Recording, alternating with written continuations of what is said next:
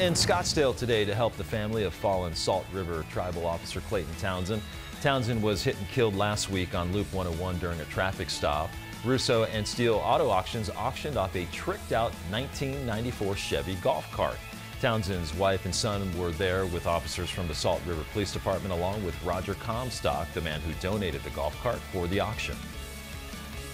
It also means a lot to me personally because 35 years ago, December 8th, I lost my partner up in San Francisco.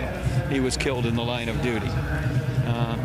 And to be able to help the family in their time of need is very, very, very important to me.